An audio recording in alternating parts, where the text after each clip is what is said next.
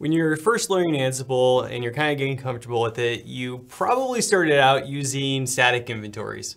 So just a file or a set of files that define the groups, the hosts, any associated variables that you define manually, and then they're just static files that don't change. So they look something like this. So in this particular static inventory, we've got two groups. We've got Apache servers, we've got database servers, and then under each of those groups, we've got a set of hosts. So we've got the hosts that are defined for those servers, as well as variables that are defined for those groups of servers in this case. So that's a typical static inventory. We define groups, we put hosts in those groups, and then we define variables for either individual hosts or for groups as a whole. So that works fine in really small deployments. But when you start working with a lot of sort of dynamically provisioned, coming and going, for instance, virtual servers on AWS, it can be difficult to keep track of which servers are which, what their IP addresses are, how do we connect to them, how do we want to manage them. It becomes a bit of a chore. So just to show you something a little bit more complicated than this static inventory file, let's actually do this right here. I'm actually going to spin up a slightly more complicated AWS infrastructure. So let's first use Terraform here. So we will do an out file of tfplan.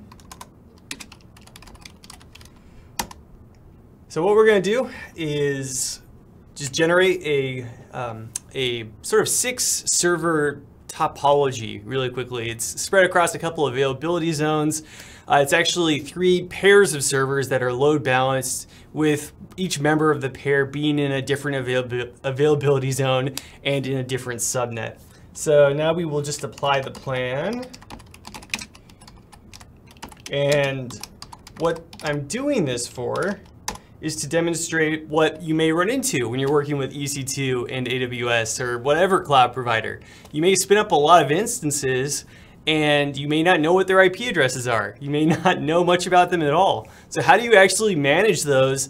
You could make a static inventory. You could go into your EC2 management console and look at the associated information about all these different hosts that you set up and maybe click on one, and you could get the public IP address of each one and kind of make this inventory file manually, but that's kind of a pain. So let me show you something else that's a little better than that, and that's a dynamic inventory, which is probably what you're here for. So using a dynamic inventory, it's usually a Python script that we can run, and we can use it as an inventory file, but it will generate the inventory information for us manually, or dynamically, automatically, programmatically, not manually. So the whole point is it's not manual. So what you do to use a dynamic inventory script, you have to find it first of all, and it's on Ansible's GitHub page. They've got a lot of different dynamic inventory scripts for various cloud providers. So the one we're going to be using is EC2 external inventory script. So you may have to Google it, but it's just called EC2.py. So what you would do, and I've already done this, so I'm not going to actually run these commands, but you would wget the inventory script that you're interested in. So in this case, it's ec2.py. And then you would also want to wget ec2.ini, which is the configuration file. And actually, I will wget that because I want to show you what the configuration file looks like. So, well, it's not the most visible, but there's actually just a few things I want to point out, and luckily we don't need to see the comments. So first off, you can specify a specific region if you want in the ini file for your EC2 inventory script. So what I might do is like US West-1, by reducing the amount of regions, instead of all specifying the specific region that you want to interact with, you can make the inventory generate itself a lot more quickly. So I recommend kind of whittling that down to just the regions that you're using.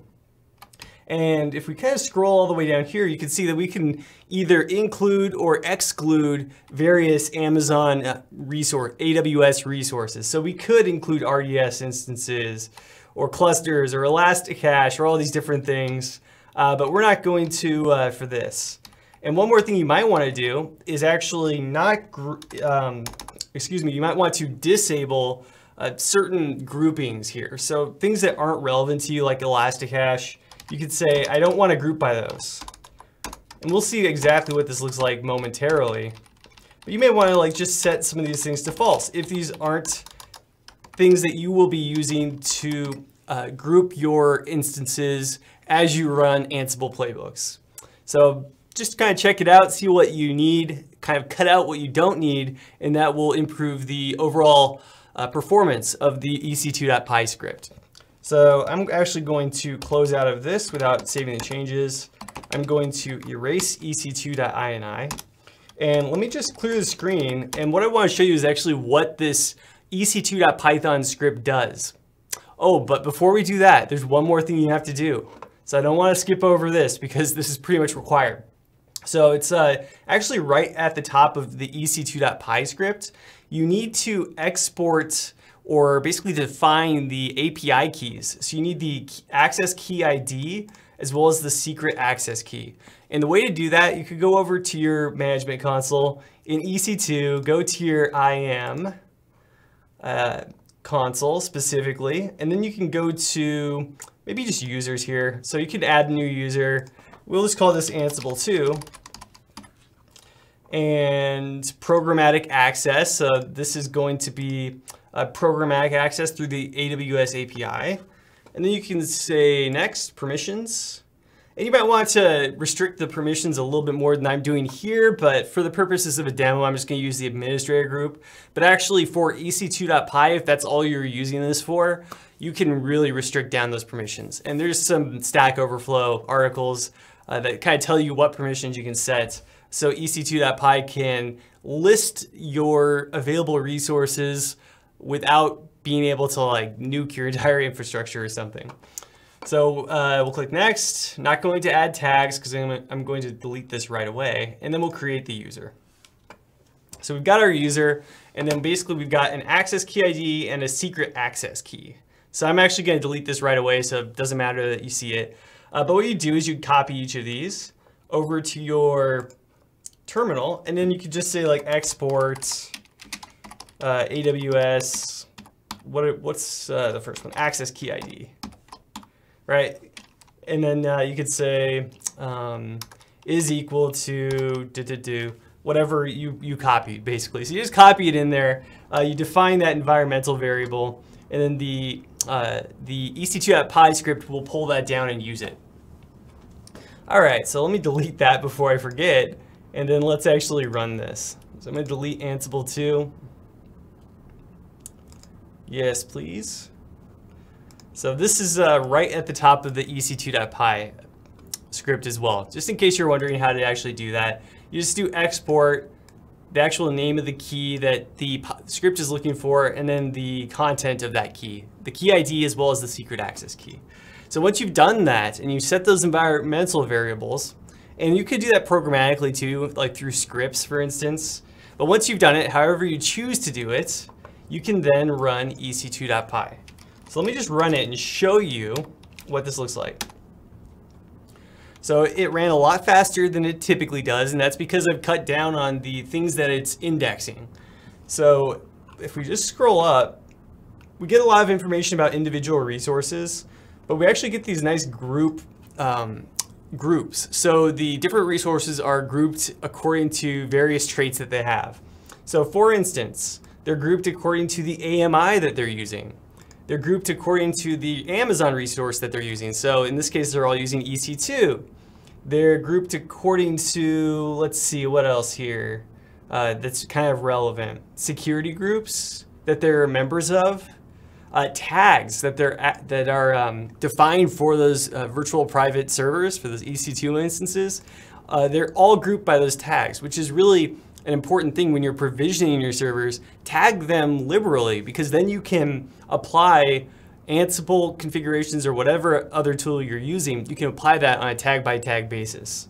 So the different tags, the actual names of the instances, if you've defined them, the type of the instance, like T3.nano, and you get the idea. The list kind of goes on and on. The actual region, the availability zones. So these are all just things that we've spun up with that Terraform command. So we've managed to list out all the different resources, list out their IP addresses, and actually group all those IP addresses according to various traits associated with those instances. So how do we actually use this with Ansible? Well, it's actually pretty straightforward. Just like you'd use an inventory file, you can say like something like Ansible dash playbook, and then you could say -i. So for the inventory file, let me kind of move this a little bit more over to the side here. Actually, let's clear the screen. Ansible dash playbook. And then you specify the EC2.py script as an inventory file. So in my case, it's under tilde, which is the home directory, bin EC2.py. And it will just use that as the inventory file. And then each group that you reference within your Ansible playbook, within your group vars, is going to be pulled from what's defined on EC2.py. So just to show you really quickly before we actually run this demonstration command, if I do an ls, I've got group vars right here. So under group vars, I've got variables associated with the 3 different types of instances. So remember I've got 6 instances, but they're in pairs that are spread across availability zones and they're load balanced as well. So one of them is associated with each of my cats, and I define those instances, in this case, according to tags that were attached to them. But you could easily do it by the actual availability zone that they're in, or all kinds of other things, as we saw when we ran EC2.py. So you can define your group vars, even if you aren't really, you have to know the name of the group, but Ansible doesn't need to know the name of the group. It will kind of get that when it runs EC2.py, and it will group all these things according to just the traits that those instances have. So anyway, let's actually demonstrate what this looks like when we run it. So we'll do Ansible dash playbook. Oops, and one last thing I have to do. Don't worry too much about this, but I actually do have a script on an encrypted volume here that will actually load the API keys for me, because I'm too lazy to like mess with the environmental variables all the time. So I've just got this script that loads up the environmental variables for either Ansible or Terraform or various other tools, and it just makes life a little easier. So if you're working with a lot of different API keys, that might be something worth considering. Just make sure that you actually encrypt it and don't make it like super available to anyone that might wander onto your server.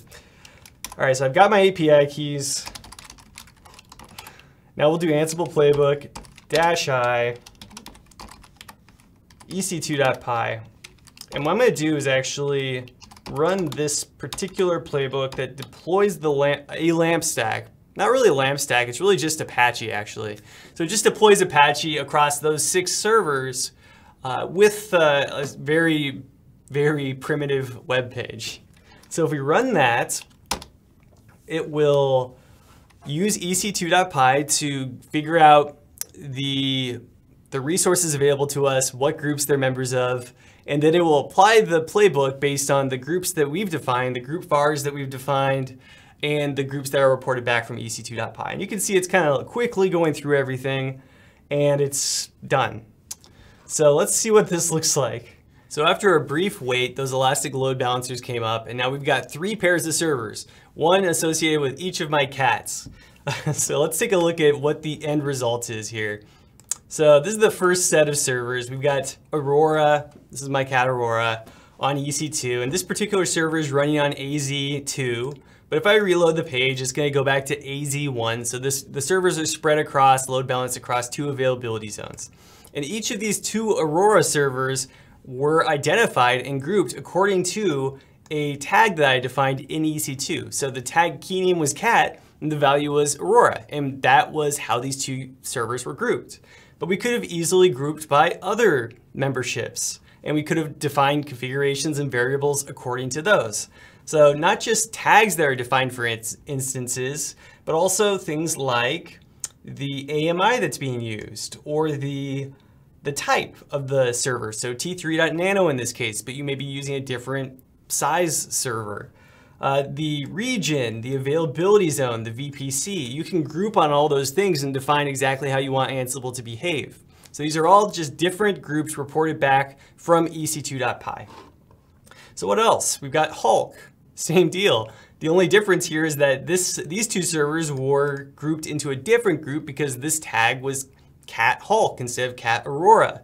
And once again, just spread across two availability zones. If I reload a few times, eventually it's going to reflect that.